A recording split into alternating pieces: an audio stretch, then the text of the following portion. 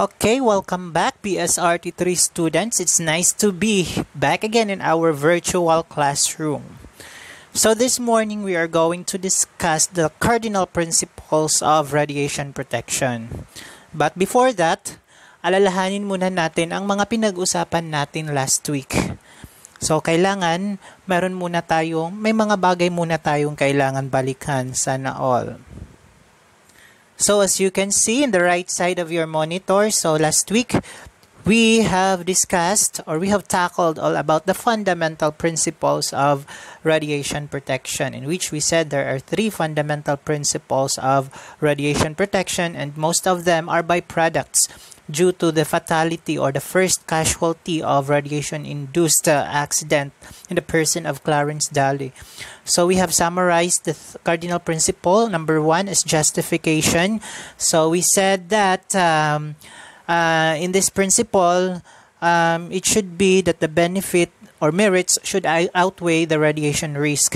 So when we say justification, it should be that the introduction of or practice involving radiation shall be adapted unless its introduction produces a positive net benefit, which is evidently or it is practiced when, of course, we have to ask X-ray request from the attending physician of the patient as part of justification. Okay, next we said that there is the principle of optimization, wherein the risk outweighs the benefit. So we said that optimization is sometimes called the ALARA principle, or as low as reasonably achievable. So we said here that in consideration of economic and social factors, strive to reduce individuals' exposure doses and number of exposed people as low as reasonably achievable. Sometimes we have to elicit a good quality radiograph to practice the ALARA principle or the optimization. So we have to optimize our quality. Okay, so next we have the application of dose limit, in which, according to the ICRP principle, or the limit for occupational exposure is 100 millisievert per 5 years, average of 5 years average, and 50 millisievert for specific 1 year. And for public, this is specified as 1 millisievert per year. So, ayun. This morning, we are going to discuss the cardinal principles of radiation protection. Let us see how this one differs from the fundamental principles of radiation protection. Okay. Sige. Allow me to read the introduction before we start the cardinal principles of radiation protection.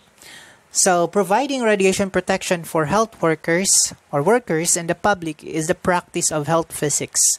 So health physics design, calculate and design barriers and develop administrative protocols to maintain radiation exposure as low as reasonably achievable. So kagabi nga, nag-usap kami ng pamangkin ko since he's taking up engineering. Sabi ko, why not proceed to radiation physics? Para in other way around, in the future, you will become one of the health physicists. Okay, so parang ganun din. Parang ganun yung may envision ko sa inyo. If you want to pursue this career as health physicist, so you can. So, ano yung magiging role ng health physics? So, we are concerned with the providing occupational radiation protection and minimizing radiation dose to the public. So, here, we have to balance, or we have to ensure the delivery of radiation as safety towards workers, of course, and of course to the public. So, na-mention natin the last time that mas maliit yung up dose limit ng public kasi nga as workers, it is expected that we are more educated with the safe use of radiation. Kaya mas mataas yung limit natin as 'di ba 100 millisievert per 5 years or average of 5 years. So a health physicist is concerned with the research, teaching, or operational aspects of radiation safety. As we all know, due to the advent or the death of Clarence Daly, so issues about radiation safety has been an emerging concerns in our society. Kaya nga, there are researches or teaching or educating people with the safety or radiation safety. Lalo na ngayon, maraming kumakalat na mga scam at fake news sa Facebook. Kung mapapansin nyo, ganon-ganon, every now and then, may mga balita all about radiation, kesyo papasok na daw sa Pilipinas, ganon, na kailangan, we have to close all the windows, put the swab and everything. So, we have to educate people. And as radiologic technologist or future radiologic technologist, kailangan alam natin how to deal with the safe use of radiation. Before, we have discussed the fundamentals, and now we are going to we are going to talk all about the cardinal principles of radiation. Sabi natin, iba siya kaysa sa fundamentals. Okay, so this COVID-19 pandemic somehow inculcated 3 important aspects of our protection. So, time, distance, and shielding. So, dahil takot tayo kay coronavirus, so naging aware tayo when it comes to time. Meron tayong tinatawag na 14-day quarantine. Personally, kaya natatakot pa ako mag-travel, mag-report sa office. Sorry to say, kasi I'm afraid that I will be subject to 14-day quarantine when I arrive to Katarman. But thanks to the Municipal Interagency Task Force na nag-advise sa akin na no need na for quarantine since Tacloban or Leyte in general is of low risk category. So, what's the purpose of imposing the 14-day quarantine? Diba, researches since COVID-19 is new in the literature of medicine, so there are findings that a person who is considered once asymptomatic will develop symptoms within 14 days. Kaya kina-quarantine muna siya when he is suspected, especially when that person came from high-risk municipalities or areas. So, again, that's the time is part of our protection to COVID-19 with especially when we are talking about the 14-day quarantine. Next, we have been aware about the distancing. Diba? Kaya nga, no touch muna tayo sa mga love life. Diba? Okay, because we are advised as much as possible, we are to have a physical and social distancing of about 1 to 2 meters away. So, distance has been a protection to COVID-19, di ba? So, sabi nila, mas maliit yung tsansa to spread the virus kung medyo malayo tayo for a person. Especially nowadays, we are advised to consider each person na hindi natin kilala as a person who is asymptomatic. Mas maganda na lang yon na meron tayong mga tinatawag na safety measures. Okay? So, yun. So, time, distance, and of course, shielding. Hindi naman ako pahulihan, no? Kailangan mag-model muna sa subject ko. I'm not saying na carrier ako ng virus. Huwag naman sana. But, I am also practicing shielding as part of my protection to COVID-19. So, wear face mask as much as possible. Face shield, especially when you are in the public. Okay. So, that's part of the time, distance, and shielding. Of course, we don't have to forget the hand washing and mga paglagay-lagay ng alcohol, pag-disinfect ng lugar. So, those are part of the safety measures to deal with the COVID-19 pandemic.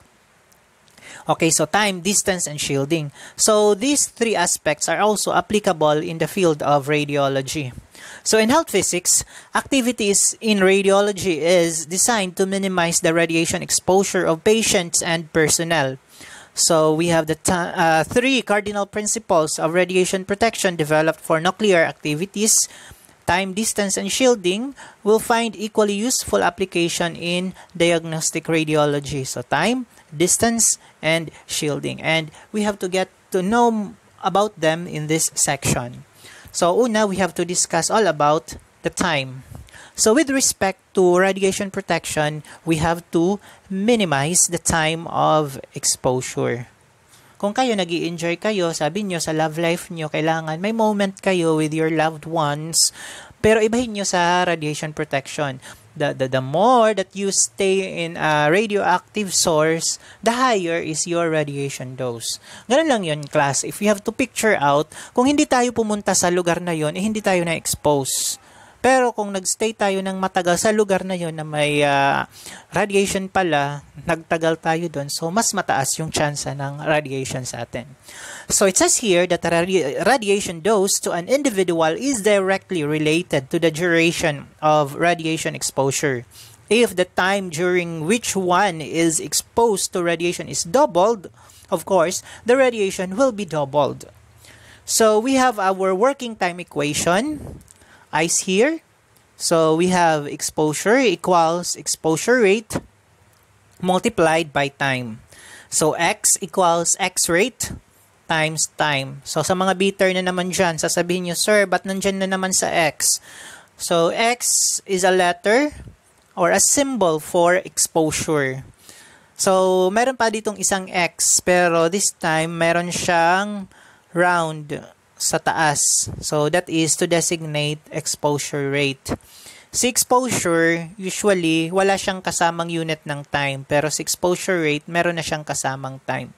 Kung ayaw nyo sa X nyo, doon kayo sa kay letter D. D or dose equals, equals dose rate. Dose rate, yung D, capital letter D na may circle sa taas, multiplied by time.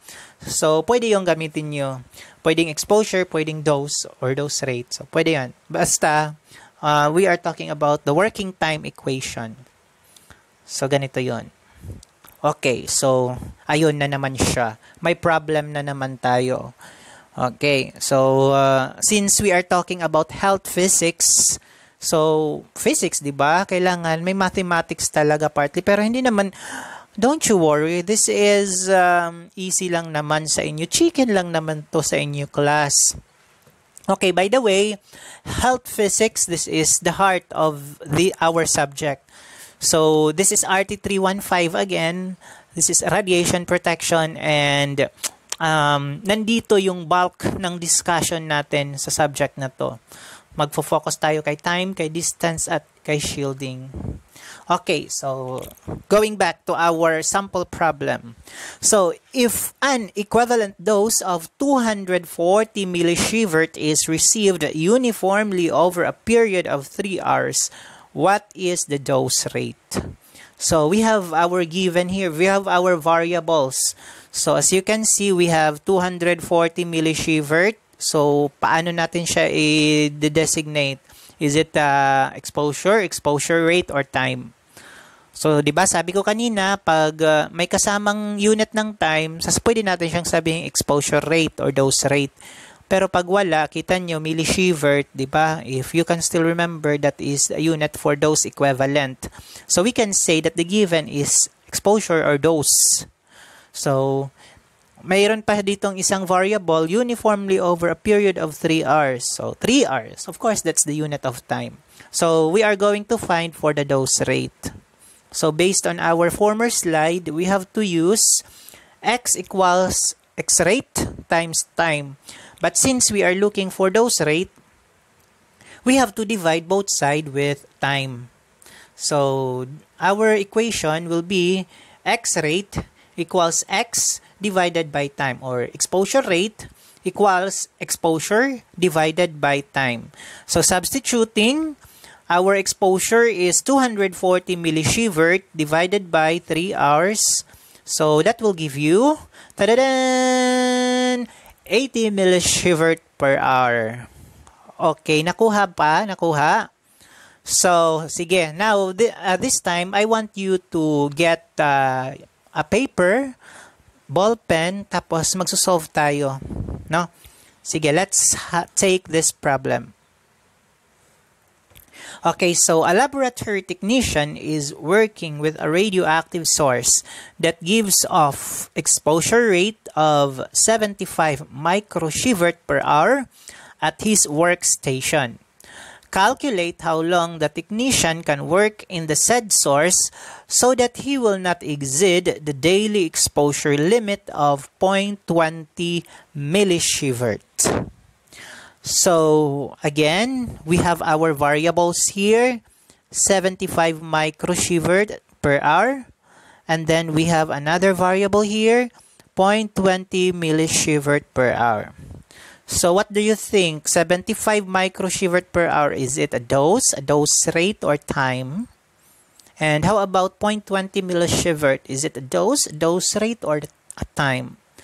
Okay, uulitin ko na naman ha. Pag once you see a figure, meron siyang given na dose, like for example, dose equivalent or absorbed dose or exposure, na may accompanying unit of time. So, pwede na natin siyang sabihing may rate na siya. Exposure rate, dose rate, yon.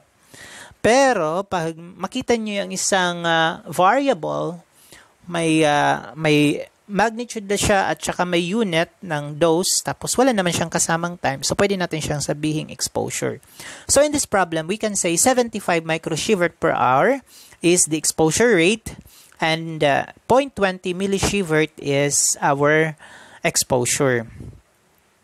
So, our equation, working time equation, again, class, is X equals, or exposure equals exposure rate multiplied by time. So, in our problem, we are asked to calculate how long. So, gaano katagal? So, we are talking about the time. So, therefore, to find for the time, we have to divide both sides with exposure rate. So, our equation will be time equals exposure divided by exposure rate. Okay, so substituting, our exposure is 0.20 millisievert and our exposure rate is 75 microsievert per hour. So, magtataka kayo, sir, bakit naging 0.075? Okay, so as you can see, magkaiba yung unit niya, di ba? So, we have microsievert per hour at saka yung isa naman is millisievert per hour. So, we are going to have a uniform unit. So, which is which? Is it microsievert per hour or microsievert or millisievert? So, pwede namang parehas. But since I am the lecturer, okay, so, una-una ko kasing napansin yung 75. So, I converted 75 microsievert per hour into millisievert. So, for every millisievert, there are 1,000 microsievert. Kaya, naging 0.075 millisievert siya. But if you prefer to convert millisievert into microsievert, pwede din naman gawin nyo yun. Okay? So, the same result will be, we will have, so again, 0.2 millisievert divided by 0.75 millisievert per hour. So, what will be our answer? Sige nga. Okay, tadan! Okay, so that will be 2.67 hours. So, approximately 3 hours or 2.7 hours will the technician can stay in the said source that he will not exceed to the daily exposure of 0.20 millisievert. Okay, class, nakuha po ba? Okay, so if you have questions, do not hesitate. You may comment it here in this video. And alam niyo na yung iba-ibang platforms natin. Okay, so that's about time. So meaning we have to minimize the time of exposure para mas safe tayo to radiation. So we can do that naman, 'di ba? In the practice of radiology, 'di ba? Meron tayong we can control time via the control console, 'di ba? Operating console. So we can manipulate our exposure time. Yon. Ano pa? Okay, so ikaw mismo, so sa RadTech, so alam mo na yan. So our key is to minimize the time of exposure so that the radiation dose will not be significant or lesser radiation dose. Next, we have maximize the distance. Okay. Kaya, may mga bitter na naman dyan. Sasabihin, sir, kasi pag mga long distance relationship, walang forever. Hindi naman yung point natin dyan is not about your relationship naman. It's all about radiation. So, maximize distance. So, as we can see in our figure, Jonah is manipulating the source of radiation. So, in our radiography, we have standard source to image receptor distances naman, di ba? So, for tabletop, or for Baki procedure, out Baki procedures, we have 40 inches SID or 100 centimeter. And for teleradiography, chest radiography, it's dedicated to 72 inches or 180 centimeter SID. Okay, so in radiography, as the distance between the source of radiation and the person increases, radiation exposure decreases rapidly. So, mas maganda pala na may distansya, mas malayo yung source of radiation sa person involved in the radiation. So, the reverse is also true. That is the source gets nearer to the individual, exposure dose increases significantly. The closer, the higher. Oh, di ba? So, ganun lang yun. Okay. But do not be confused, class, kasi we have, in radiography, we have the direct square law, the density and the distance, in which, sabi natin, the closer the radiation source, nagbla-block yung film. Oo. But, i-move natin further, mas nagwa-white na ang film. Iba yun. Here, we're talking about the intensity, gaano kalakas ang radiation. So, gamitin nyo na lang yung flashlight nyo sa bahay. Okay, so, ilagay nyo malapit sa wall, diba? Mas malakas yung intensity ng light. But if you move the flashlight further, mas humihina yung light. So that's the principle behind the distance and the intensity. And we can recall using the inverse square law that intensity 1 over intensity 2 is equal to the distance 2 squared divided by distance 1 squared. So class, again, we have to remember yung kapartner ni 1 should be dapat nasa ilalim. Kasi ganun lang yon sa relationship. Yung isa, kailangan, kung mapagmataas na yung isa, kailangan mag-lower down daw kasi para magstay daw longer. Alam ko yun. Okay, so si intensity 2, yung partner niya, pag nasa baba si intensity 2, yung partner niya is nasa itaas. Okay, so for our convenience, we have always to find for the second variable.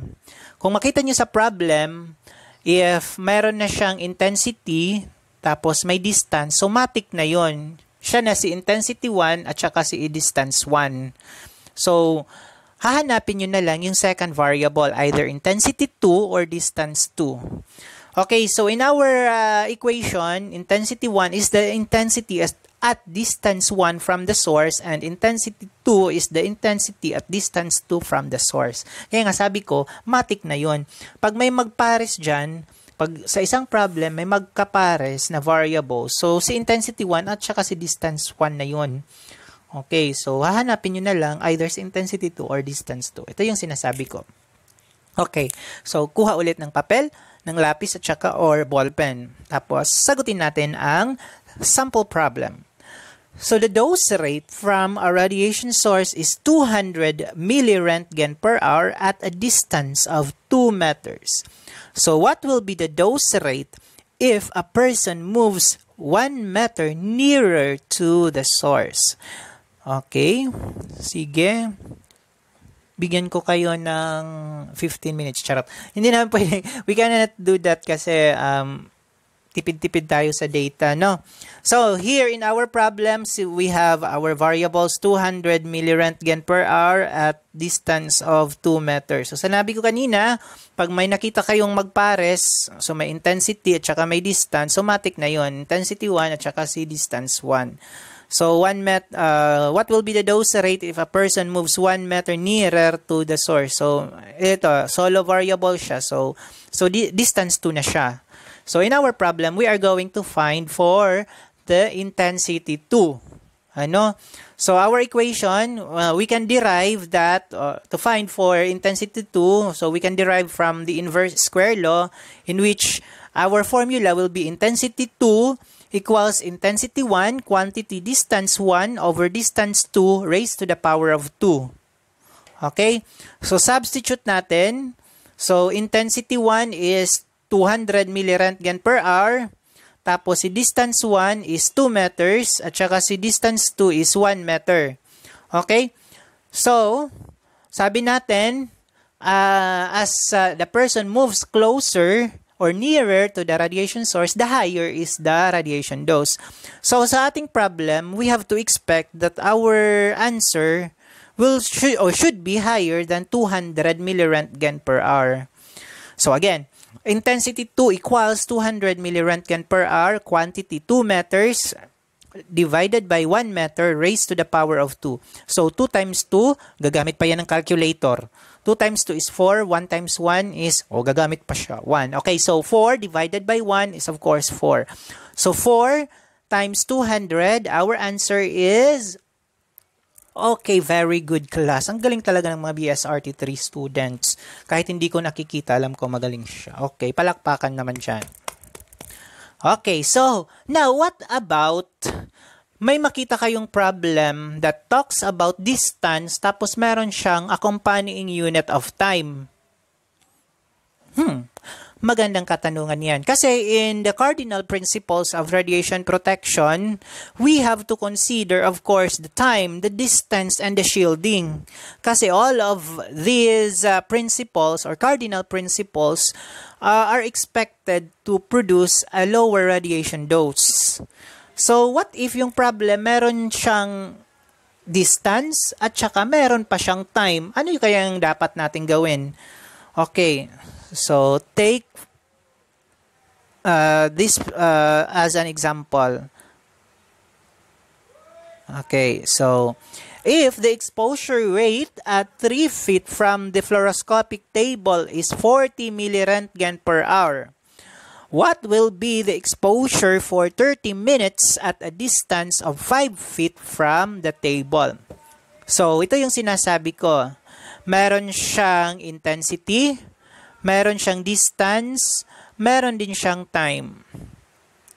So now, this is a combination of inverse square law and the working time equation. Okay, so ito yung gagawin natin. Una, gamitin muna natin yung distance with respect to the inverse square law. But if you want to try, explore kasi we have limited time na. If you want to explore, gamitin muna yung working time, tapos gamitin na si inverse square law, pwede din naman yun. Walang problema. Okay. So, tapos, gamitin natin, of course, again, kasi sa cardinal principles, kailangan, we have to consider time, distance, and shielding. Okay, so, inverse square law, then the working time equation. So, yung ginawa natin, so, una, we have to substitute our variables. So, we're going to find for intensity 2 with respect sa distance. So, 40 millirentgen siya per hour sa distance na 3 feet. Tapos, nag-move siya ng 5 feet. So, we have to expect that the radiation intensity should be less. Kasi nag-move siya further. So, kailangan mas maliit siya sa 40 millirentgen per hour. Okay, so intensity 2 equals 40 millirentgen per hour. Distance 1 is 3 feet. And distance 2 is 5 feet raised to the power of 2. So 3 times 3 is 9 and 5 times 5 is 25. So 9 divided by 25, so that will give you a value of 0.36 or 0.36. So i-multiply mo na siya sa intensity 1. So at a distance of 5 feet, our dose rate is... or exposure rate is 14.4 millirentgen per hour. Pero hindi pa dyan nagtatapos yung problem natin kasi magi-stay lang daw siya doon for 30 minutes. So, ano kaya ang magiging exposure niya? So, using the working time equation, so, X equals X rate multiply by time. So 14.4 milliröntgen per hour times 30 minutes. So we have to convert 30 minutes in terms of hours kasi yung dose rate natin nasa hours. So 30 minutes. Okay, for every 1 hour there are 60 minutes. So 30 divided by 60, that will give you 0.5 hours. So 14.4 milliröntgen per hour times 0.5 hours. So that will give you, very good, 7.2 milliröntgen. So na-cancel na yung hours, ha? Okay, so may tanong po ba? So alam nyo na kung how to raise your question. Okay? So that's all about the distance. So ano yung implication natin? Nandito pa si time. So distance, of course. So alam natin sa radiography, we have to use the highest possible SID. So we have to entertain highest distance possible with respect to the patient at saka sa source of radiation. Okay, so let's move on. Okay, so before okay, so now we have, okay, remember, we have to minimize time, we have to maximize distance, and of course, we have to maximize shielding. So, pag pumupunta ka ng isang war, kailangan may panangga ka sa mga kalaban. Okay, so sabi nga natin, in this COVID-19 pandemic, kailangan meron tayong face mask or most probably face shield. So, positioning shielding between the radiation source and the exposed persons greatly reduces the level of radiation exposure. So, shielding should be used in diagnostic radiology usually consists of lead, although conventional building materials also are used. Okay, so if you are in a fixed diagnostic radiography, so meron tayong operating console. Kita nyo naman, concrete siya, di ba, yung walling. But what about if pupunta ka ng portable, like sa OR or sa ward or sa room ng patient? Hindi naman natin pwedeng dalhin yung yung concrete wall tapos doon tayong perform ng radiography, So we have to use lead gowns like yung nakikita nyo sa illustration. Okay, so sabi nga, may mga nabasa ako sa Facebook, Radtech daw, minsan siya yung nagiging most powerful employee ng hospital. Paano yan? Ganito yung class. Based on my experience. Tatawagin kayo for portable x-ray. Punta kayo ng ward. Okay? Or, halimbawa sa operating room. Busy yung mga tao doon. Sabihin nyo na lang yung one magic word. Shooting! Kita nyo. Magtatago yan kahit saan. Kasi takot yan sa radiation. Tayo yung mas nagiging powerful. Of course, meron tayong shielding dyan Meron tayong LED. Hindi pa yan yung PPE Meron tayong LED gown. Kaya akala nila, yun, protected tayo. But again, we have to maximize shielding i-practice natin. Ngayon pa lang, practice natin. Diba, Kate? We have to practice that we have to put LED gown or abdominal shield when we do perform portable x-rays. Or kung meron kayong may kasamang relative inside the x-ray room, i-practice nyo na bibigyan nyo siya ng lead gown as part of our shielding materials. So here, the amount that a protective barrier reduces radiation intensity can be estimated if the half value layer or the 10th value layer of the barrier material is known. The half value layer of an X-ray beam is the thickness of an absorbing material necessary to reduce the X-ray intensity to half of its original value. So we have a given quantity, 1 TVL is equivalent to 3.3 HVL. So class, if you can still remember half-life, that this is the specific span of time that the radiation intensity will be reduced to 1/2. Parang ganun din yung mangyayari sa HVL. Kaya lang, sa HVL, we are talking about the thickness of the material.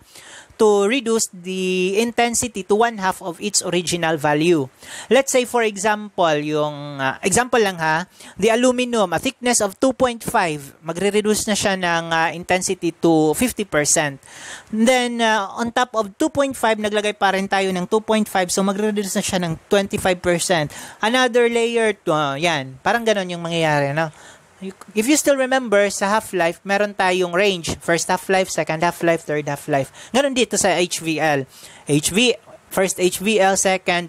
If you can put a column for thickness, mas maganda. Ito yung sinasabi ko. Okay, so kuha ko yung ulit ng papel, ng ballpen or lapis, tapos magsosolve tayo. Okay, so here's the problem.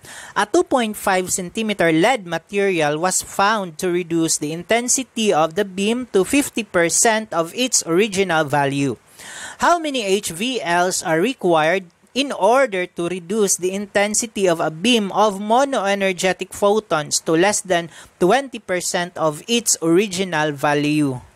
So, tandaan ulit, kung ano yung formula natin sa half-life, ganun din yung gagamitin natin dito sa HVL. Kung naaalala nyo pa, meron tayong column dito for half-life. So, we have to replace na lang with HVL.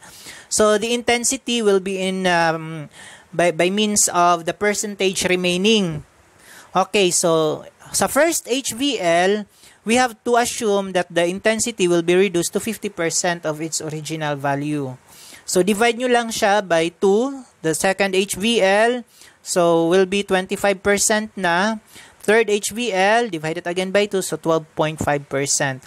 So, our problem, how many HVLs are required in order to reduce the intensity of a beam of monoenergetic photons to less than 20% of its original value? Then we can say, based on our illustration, based on our formula, we can say that we are required for 3 half-value layers para lower than 20% yung energy ng photon. Nakuha? Okay, sige. Let's proceed. Sige. How many half-value layers are needed to reduce a dose rate of 4,000 millisievert per hour to 125 millisievert per hour? Okay, so ganun din yung approach natin. Ano? So for HVL, so we have to use our table. So intensity, so sa first HVL, we are to expect that the intensity is now 50% lesser than the original. So from 4,000 magiging 2,000 na lang siya. So the second HVL, so divide again by 2, from 2,000 naging 1,000. Sa third, so on so forth. So therefore, based sa ating table or sa illustration, again, how many HVLs are needed to reduce a dose rate of 4,000 millisievert per hour to 125 millisievert per hour? So that is 5 half-value layers. Nakuha? Okay, sige. So, if you have questions, don't hesitate ha. We have different platforms. So, pwede nyong gawin doon. Okay, sige. At this point in time, I want to measure if you really, or may mga natutunan ba tayo in this virtual classroom. So, let's take these review questions. Okay, sige. What is the approximate dose reduction to the radiographer if the distance from the patient during fluoroscopy is doubled? So, what is your answer? Is it letter A, 1/2? Is it letter B, 1/4? Is it letter C, 1/8? Or letter D, 1/9?